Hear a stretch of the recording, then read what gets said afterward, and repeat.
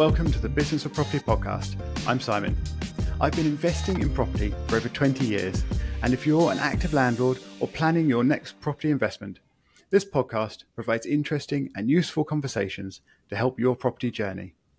If you're willing and able to leave a rating or review in your podcast player of choice, I would really appreciate it.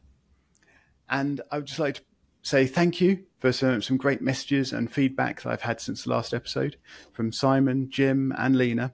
It really is brilliant to hear from you. Thank you very much for getting in touch. Now, today I'm joined by Annette Gardner, and she has a very property-related background and career. She has worked in the estate agency, and she has also renovated and rented property as well. But currently, she is working to maximize the presentation of property and to really get the most out of it when you're wanting to present it to anyone else, really, be that for sale or possibly for rent, but primarily for sale. And today, I hope she is going to instill some practical tips and some wisdom for us all to benefit from in our own property presentations. So first of all, Annette, thank you very much for joining me today. And or should I say, why would someone want to try and put in extra effort to present a property well? Oh, well, hello. Thank you for having me. Well, basically, it means that everyone knows what it's like to go into an empty property. There's no soul in it. There's no feeling in it. It can echo. It's quite horrid. So if you present it so it looks like a home, people are going to want to buy it. So you end up, especially with the photographs, that's the first thing people are going to see.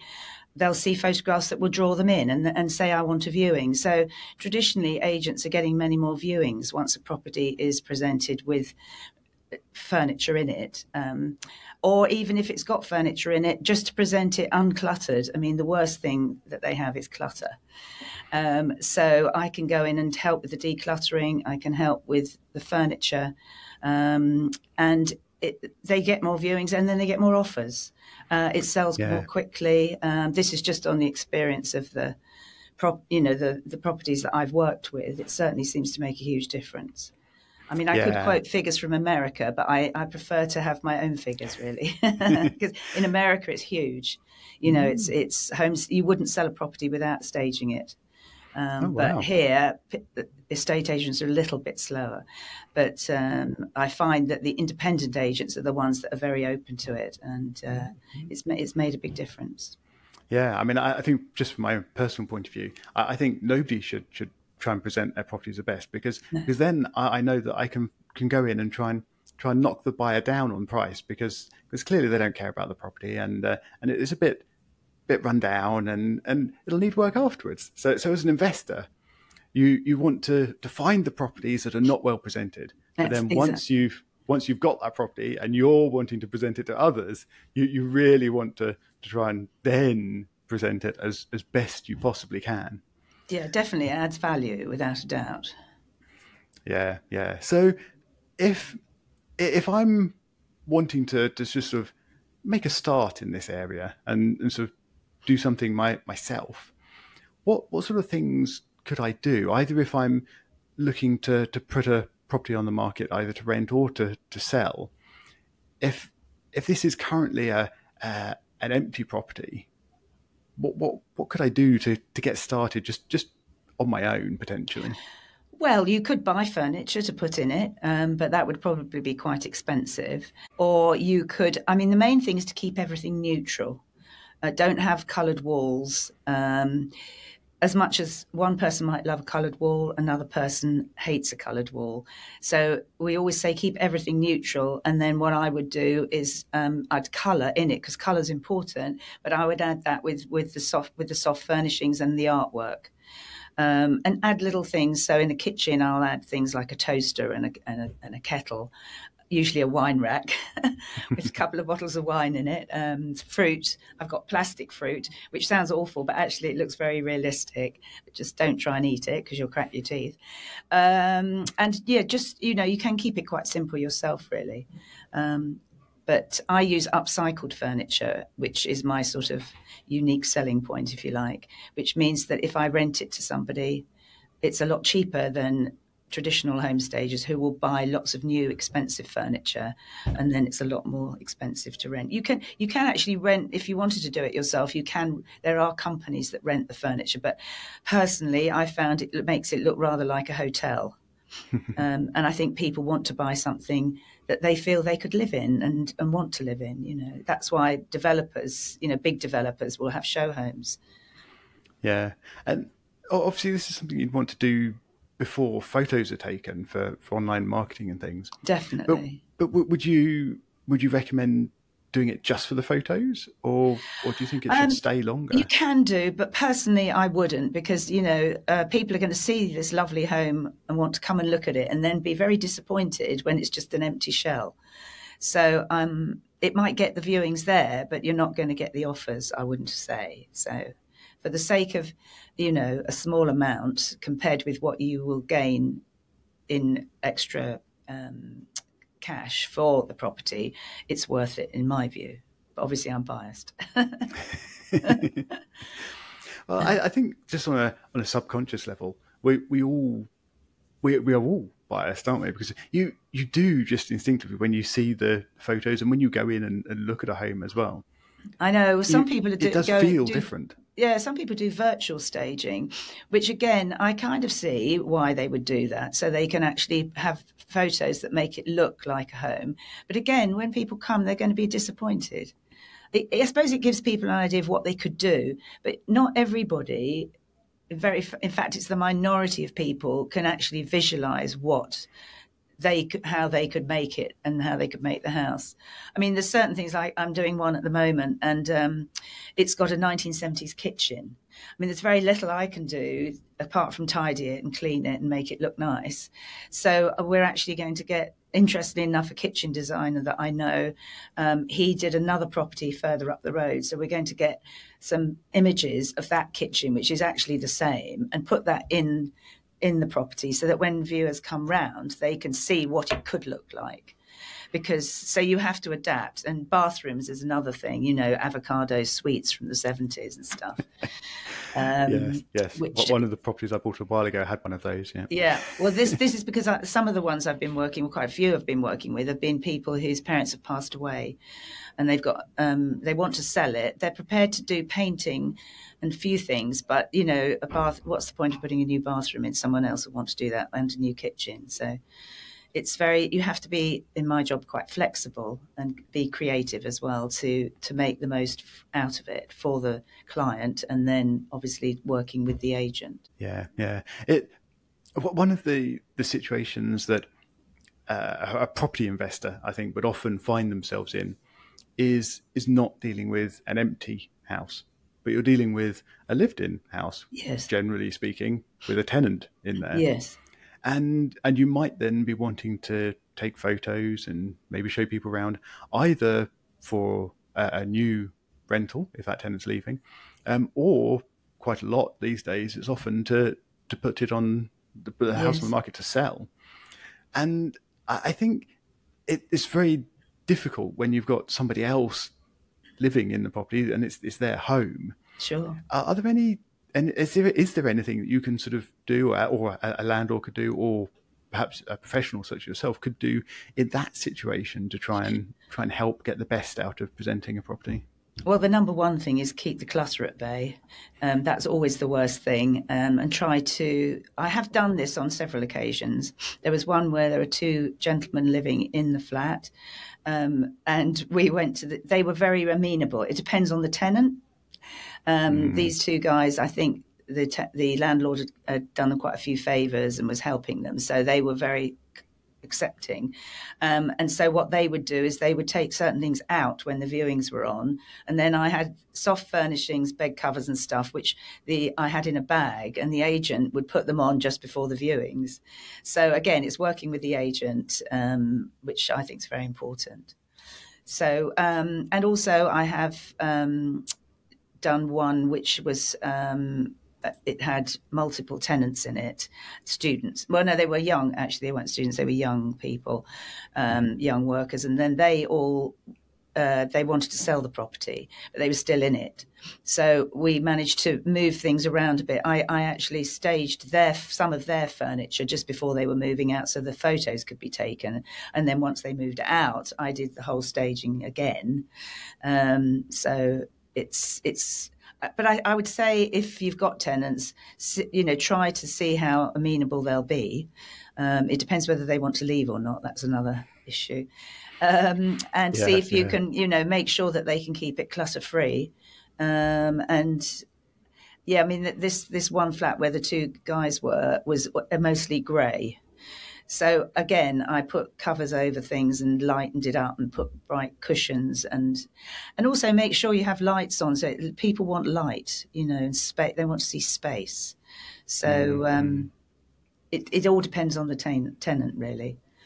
But that's why sometimes it's good to have somebody like me in, because I'm the third party, and I can sort of negotiate a bit more sort of not nicely, but they then can be cross with me rather than the landlord. So yeah, quite.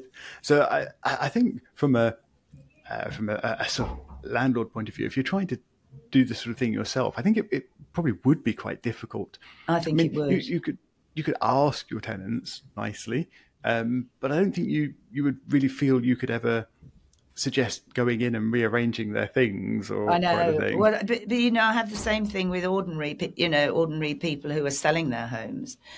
I did one last week, and she was good. She was quite amenable, but there are other people that don't like it. They don't understand that it's not about their taste. It's not saying their taste is rubbish. As I say to them, you would never live in a home-staged home. It's too perfect. But if you want to sell the property and you really do want to sell it, you have to put your own feelings aside. You have to let the property go to some degree, because that's what you're there for. You're there, you want it to sell. You want to move on. So you have to cut your own feelings out of it, really. And I see it objectively. I'm seeing it from the buyer's point of view.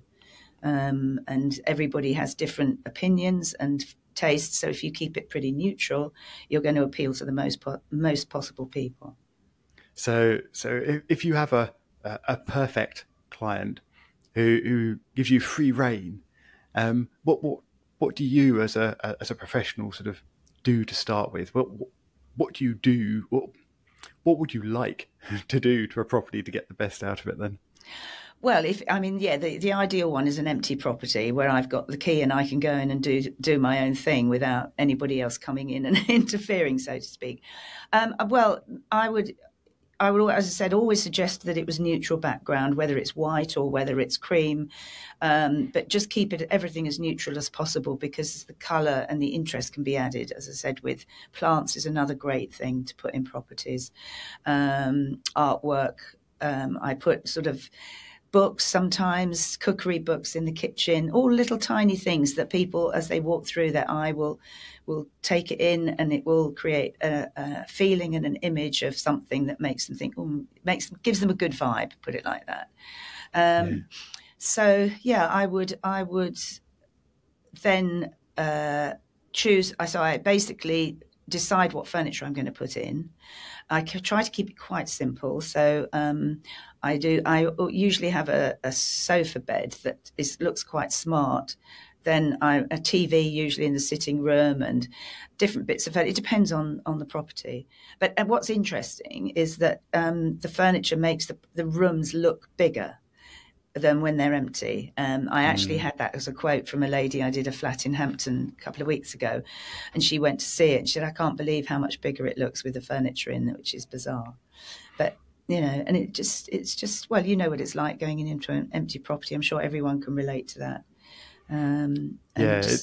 It's strange because I think when you see property that sort of has no flooring, for example, yes, I think that's sort of the worst. And then you add in the flooring, and it looks a bit better and a bit bigger. And then, as you say, you add in the furnishing, and suddenly you realise how much you can fit in this room, and it does. Well, the does one help. in Hampton was literally just bare walls, and the front it only had one. You came off the street into one room, and there was one bedroom, a small kitchen. It did have a garden and a bathroom, but the main room obviously had to cater for quite a lot of things.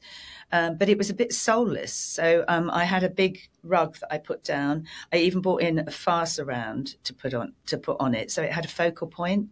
I managed to get a small table and chairs in one corner, a TV in another, and the settee. And so people look and think, oh, I could eat here. You know, I could sit here and read my book. I can watch TV. So it's all about a lifestyle. You know, creating a lifestyle in a property that people want. Do you have a sort of a checklist that you go through when you come into a new property, or do you just feel for a property? I suppose I do. I just things just come into my head, you know. I just think, oh, I see something, and obviously it depends on the property. You know, I did a property that was 2.3 million up in Richmond, so I used some antique style beds in that because it was appropriate. In fact, the one in Hampton was an older property, so I actually used one of the beds in that. But if it was a modern property, I do different things. So I create the designs very bespoke to the property, and sometimes to the people, especially people whose parents have passed away. I like to have a little sort of homage to them somehow because, you know, the person's going through grief. So I like to say to them, for example, there was a house in Henfield and he was very keen on the sea. So I bought some pictures in that were sea pictures. And they quite like that because it makes their journey easier then to let it go, because it's hard to let go of you've let go of your parents and now you've got to let go of the house, you know. So I want to know where you get all this from. It sounds like you've got a sofa bed on hand, you've got artwork on hand, you've got antique furniture on hand, you've got sea pictures on hand. I have. Where does all this come from? Well, I use, as I said, upcycled furniture. I did this because I think it's more interesting. I'm very into sort of the environment, and there's so much wasted, thrown away into skips and amenity tips every week. So I basically get a lot of my stuff from charity shops. There's a big charity warehouse down in Worthing that I go to, which is amazing. And I buy also, so that's giving money back to charity. So to me, it's a win-win. Often it needs repainting, so I'll repaint it up. I might put new knobs onto things, but I just can see the possibilities, and I've always loved doing that. So to me, it's being able to do all the things that I love as a job, which is amazing. And I also buy from Facebook Marketplace, which again is helping people who are trying to. I mean, a lot of people nowadays are having to sell things to try and survive because it's quite a hard time. So. Yeah, it's just, and yes, I'm always buying things. I've got hundreds of cushions, and I've got a big warehouse unit down in Sussex where I live, and it's all in there. So it's great. I've got all the stuff stored at the back, and then I've got an area at the front that I can bring things forward when I've got a job, and then put it straight in the van and off. So it's all quite well organised. Mm. And if I haven't got something, I can just get it, and I can get it quite quickly. I don't have to order anything, and I don't have to worry if things are damaged in any way. I don't have to worry too much because I can either repaint it or repair it, or, you know. Mm-hmm. Well, I think could you tell us a story of your favourite house staging that you've done? So I bet you talked already about sort of multi-million pound properties that you're staging. So there must have been some very impressive properties that you've presented. So well, funnily enough, I think that the jobs I love the most are actually not always the most expensive. They're the ones where, so like I mentioned about the bereavement, there was a gentleman in Horsham and he was an only child. He lived up in Norfolk, and he had to get the train down because he didn't drive. And he was just overwhelmed. His mother had died in the June, and he had to put the property on the market. He was obviously still grieving about it. And it was all old people's furniture, you know, those horrible sort of flower pattern settees and things. And so he asked me if I would go and help him declutter, which I did. And we moved quite a few things into the garage, and then I helped him I got charity shops to come and collect various items. I took some of the charity items myself for him because I've got a very large car. And then we staged it, and it was amazing, and it sold in a week.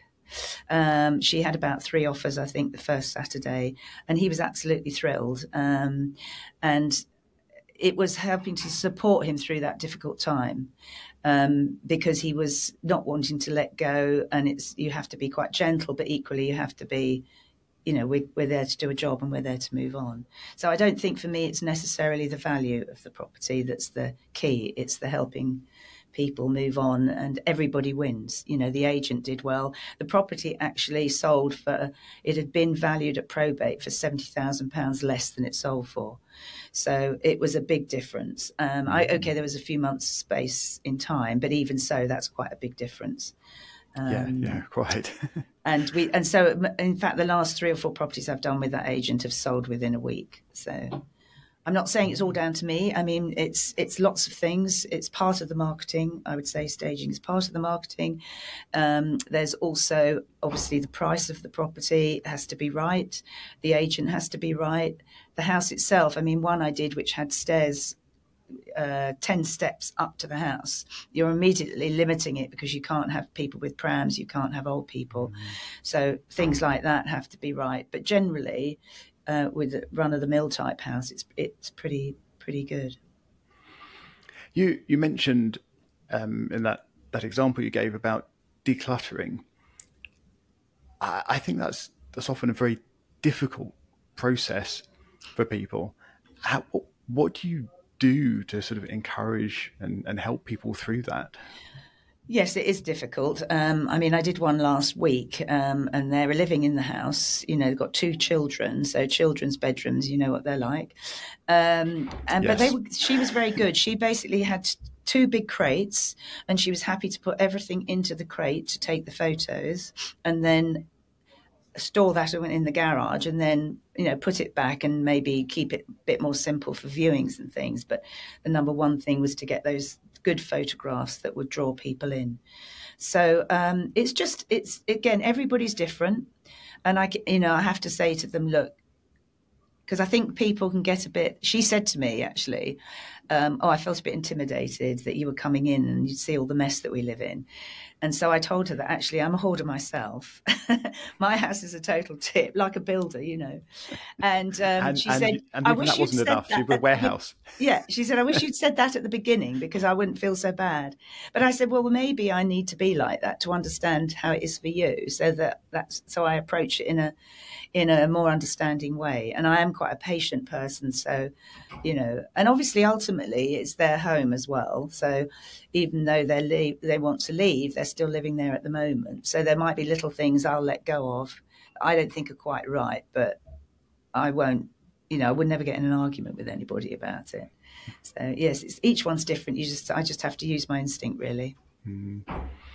How much time do you think people should set aside, either working on their own or working with you, to sort of accomplish the house process? I did last week was, it had 3 bedrooms. It was a sort of barn conversion, and it had a sitting room and a dining area and another small sitting area and then a conservatory.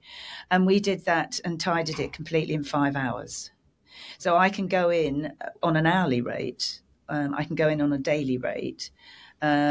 Or I can do the whole thing. So, so I will charge for, if I'm doing all the furniture, I will charge the setup fee, the design and the sourcing and everything, and then a monthly charge for the furniture. And, I would say most of the properties I've done have sold within 3 months. I would always suggest keeping it until exchange. I had one chap who decided he got a buyer, he didn't want to carry on paying the thing, and the day I took the furniture out, the day after it fell through, which wasn't very nice for him. But no. But that's each person's choice, really. So yeah, it works really well. So you mentioned sort of different rates and things. Working with an example, what sort of costs would people or should people expect for staging a property, and how does it tend to be structured most of the time? Well, I work it out on the time I spend basically on it. So I think the gentleman I was talking about earlier, it was about 2,500. to do the setup and the takedown. I don't charge the takedown until after it's taken down. Obviously, I've got charges for a van and a man and a van. And then that one was about £300 a month for the furniture.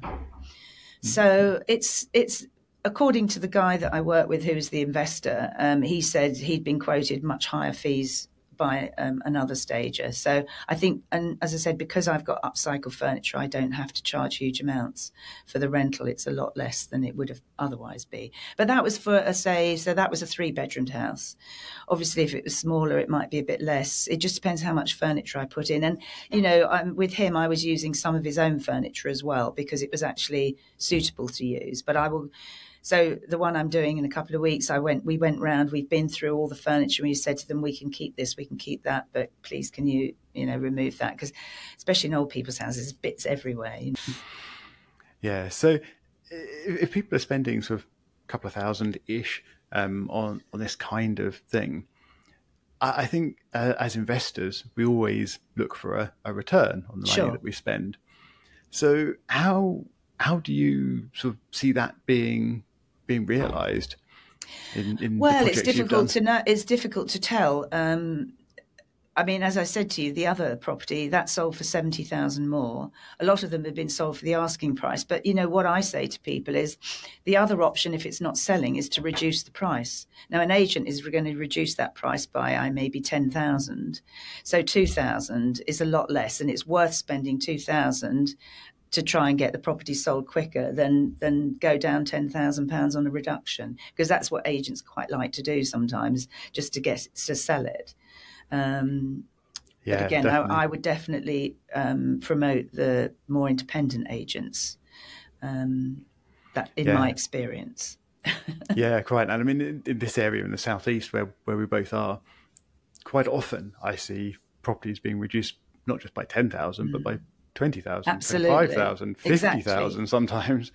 So I mean, there can be some big price reductions out there at the moment. Sure. So if the alternative is spending 2,000, 3,000, 4,000 on really presenting the property in the best possible light and encouraging people to put in asking price offers, or even maybe not quite asking price offers, but faster offers. So even if they get the asking price, it's still worth it. But it is important. I mean, you all know this, but to buy the property in the right area, because however smart I can make it look, the one I did, and it was not a brilliant area, and either side were terrible houses. So you'd have this beautiful house inside, and you'd look out in the garden, and there was a load of stuff, I won't swear, a load of stuff in the garden, and that's not going to help. But I can only do what I do, and I obviously I do gardens as well, so I will supply all the garden furniture, and I put things like barbecue, not a big one, a small barbecue, more comfortable chairs, and try to make something of the garden. Because that's another, especially like the one in Hampton, and I did one in London, to have a garden is a plus point, but just having a square of nothing is not attractive. So, I dress the gardens as well. So I think we're nearly finished for our chat today, but I just wonder if maybe there's a story you could tell about your biggest transformation. Is there anything that comes to mind, as in something that went from real ugly duckling to amazing by the time you'd finished with it? And what was that like? Yes, I mean, I think probably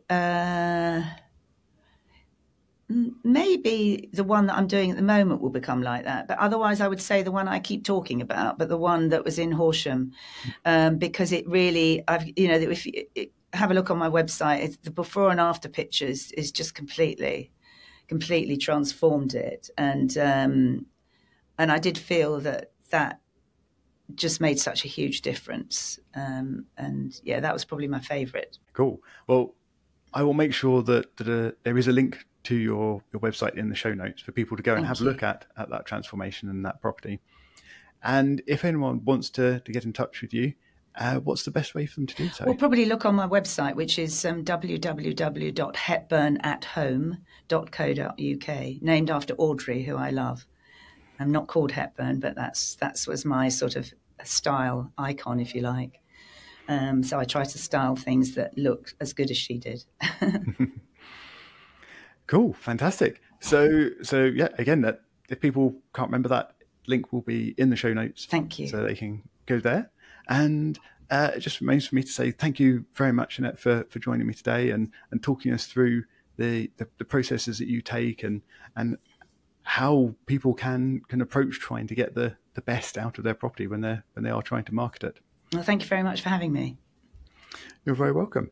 And to everyone listening, please do get in touch with Annette if you're curious about how to maximise the potential of presenting your property.